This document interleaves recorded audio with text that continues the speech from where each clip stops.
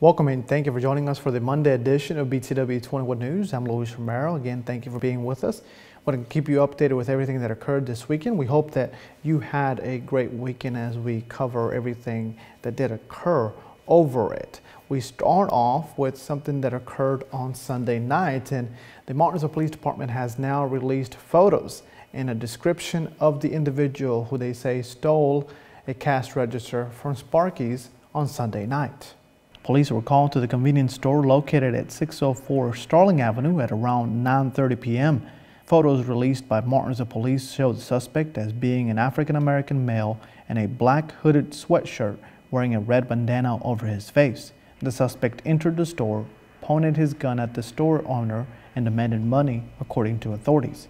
After a brief struggle with the owner, the suspect grabbed the cash register and fled from the store in a dark-colored vehicle, police said. No one was hurt during the incident.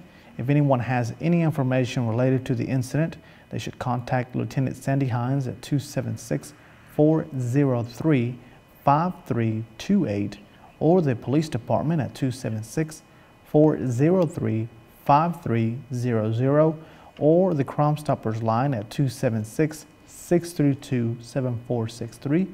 Crime Stoppers is an anonymous tip line, and callers with information leading to an arrest and conviction could be eligible for up to a $2,500 reward.